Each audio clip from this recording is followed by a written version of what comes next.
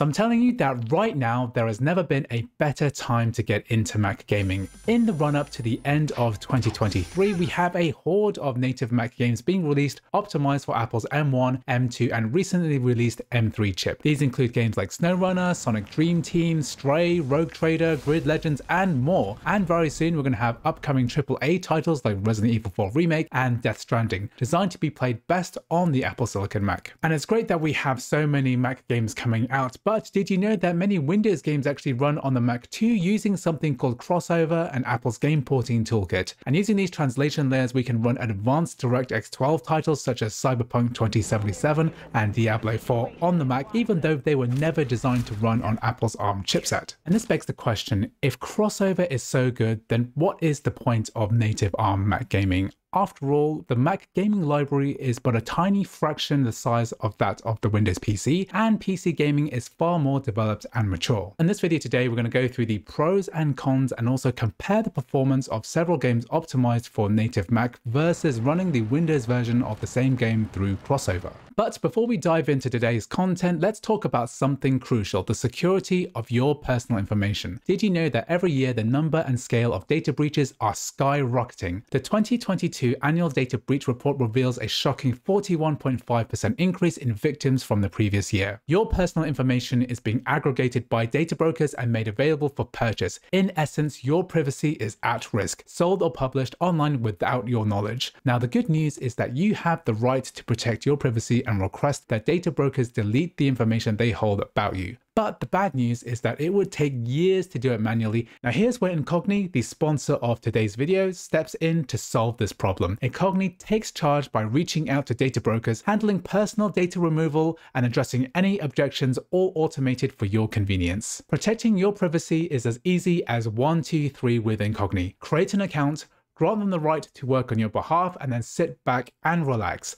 They'll contact the data brokers, manage objections, keep you updated on the progress every step of the way. So make sure to use the coupon code ATDEAL, and the first 100 people to sign up are going to get a 60% discount.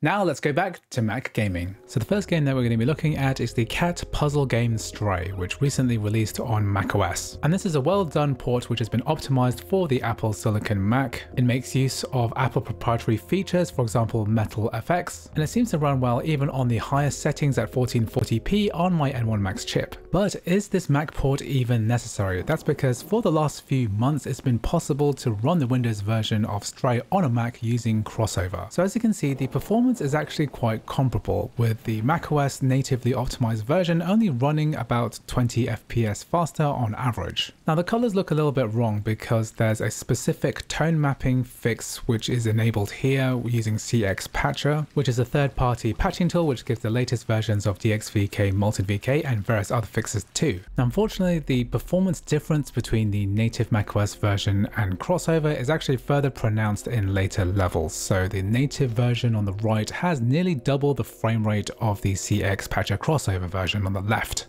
Obviously, if you're playing this game on a Mac for the very first time, then please use the native macOS version. There is no downside at all. But if you're one of those people who wanted to play Stray on your Mac earlier, then I wouldn't necessarily fault the Windows version because it runs at a playable frame rate on the Mac, and for a lot of people that's going to be better than waiting nearly 2 years for the Mac port of this game to come out. And here we have a similar deal with the vehicle simulator game SnowRunner, which recently had a macOS release. And the Windows version on the left being run through game porting toolkit's D3T Metal through CrossOver is actually performing very admirably, only around 20 FPS less than the natively optimized macOS version running at 1080p medium. This is despite the fact that the Windows version is being run through Rosetta 2, which translates x86 instruction calls onto the ARM chip, and it's also running through another 2 translation layers, including Wine, which translates Windows into macOS API calls, and D3D Metal, which translates DirectX 11 in this instance into Metal. In this level, the advantages of the macOS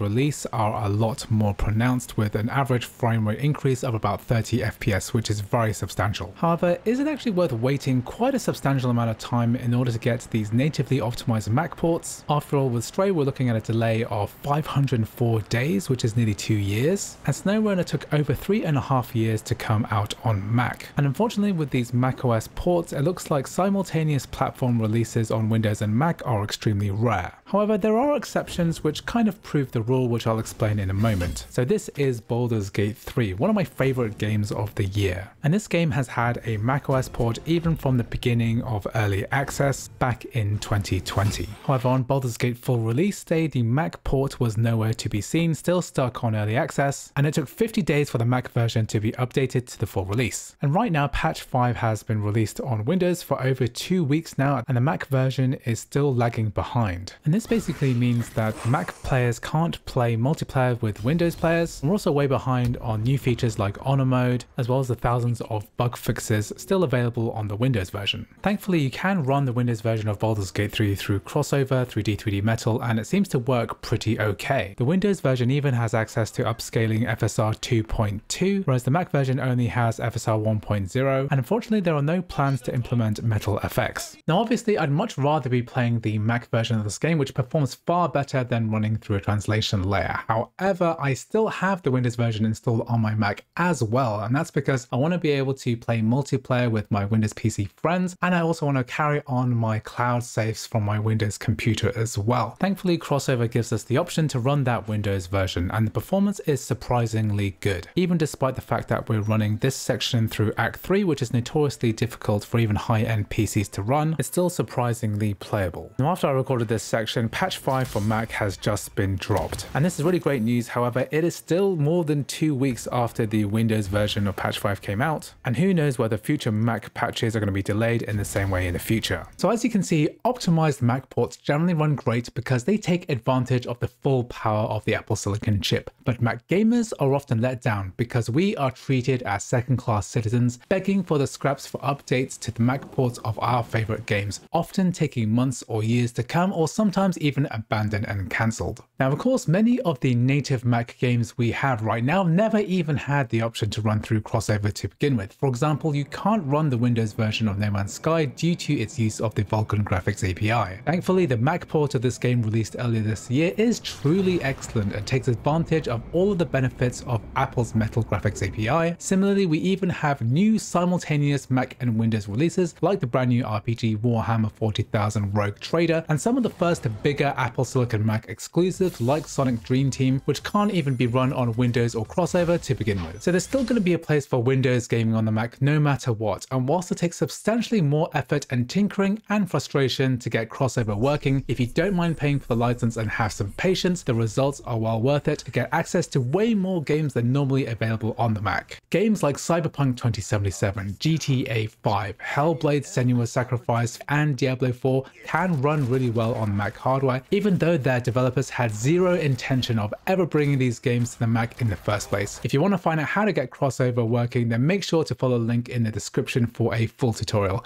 Anyway, let me know what you think about the native Mac gaming situation. Thanks for watching, and I'll see you in the next video.